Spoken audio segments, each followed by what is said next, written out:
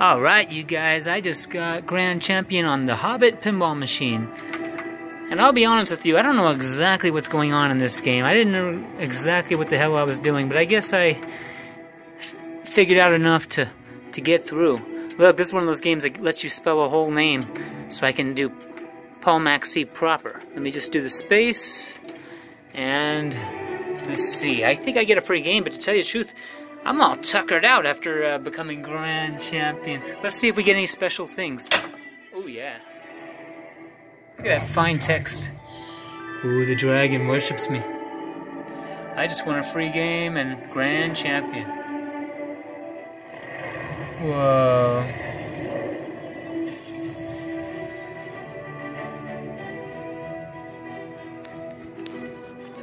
I gave this game a good rogering, if you know what I mean. I really took it to town, boys. I really showed it who's boss. Who's the big cheese around here. So I like it, but this game is a little confusing. But mainly by hitting these buttons here, you activate lock, and then of course any pinball player knows you lock a ball 3 times, you get multi-ball. During multi-ball you get jackpots.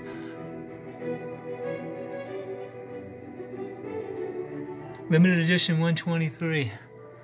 Whoa. I'm not a huge fan of the Hobbit series, but I'm impressed with this. And someone who is a fan of the series or the movie, I would think it's a must play. But own for 15 grand? Don't know, you better be a rich dude and better be sure it's working right. I just played a long game, like 35 minutes or something, it seemed like. There's a pretty madam. Here's what happens when you start the game. Look at all this confusing stuff. There's all this stuff going on. There's like a map.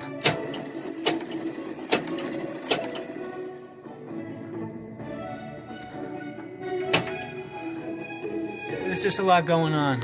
Well, alright guys, thanks for watching. I'm gonna pretty much play this last game, and that ends my pinball for today. Good day. Alright, see ya.